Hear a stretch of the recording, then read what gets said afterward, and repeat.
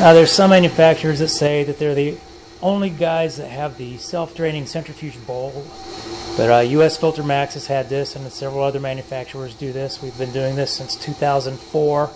This is not a new idea. You can see when you stop the bowl, the liquid drains.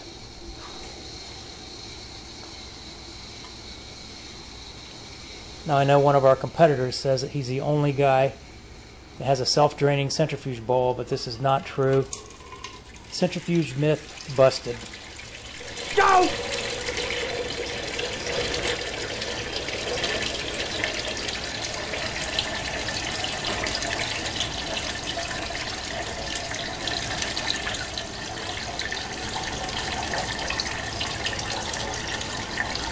Now our automatic centrifuges stop about every 75 to 90 minutes and drain the sludge out so that the bowl doesn't fill up.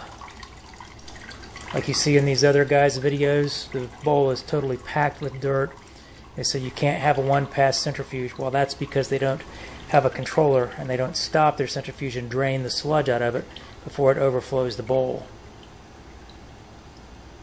But all of our automatic centrifuges stop at a pre-programmed time, and all the sludge drains out, and you get a small buildup on the wall that you have to remove every few hundred gallons. And you can see now the bowl is drained.